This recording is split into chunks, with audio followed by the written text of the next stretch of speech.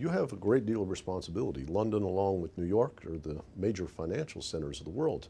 Is it not an anxious time to be in charge of regulatory policy when, you might say, the underpinnings of the theory in the diagnostic manual have been rendered somewhat invalid? Well, you're absolutely right that I feel we are in a period now where we are trying to do what we pragmatically have to do to create new regulatory systems, to make a more stable financial system for the future.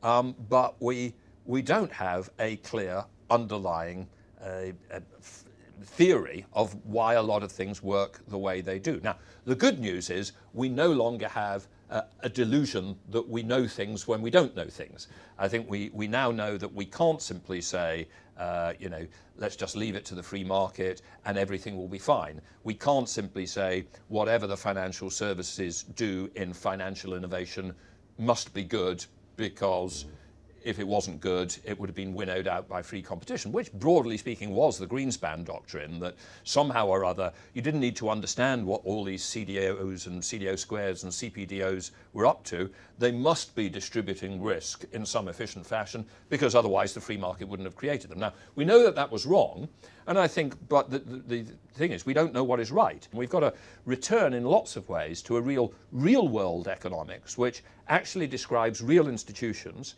and real human behaviors, rather than getting away with a set of mathematically tractable but overly simplistic assumptions about the way the world is.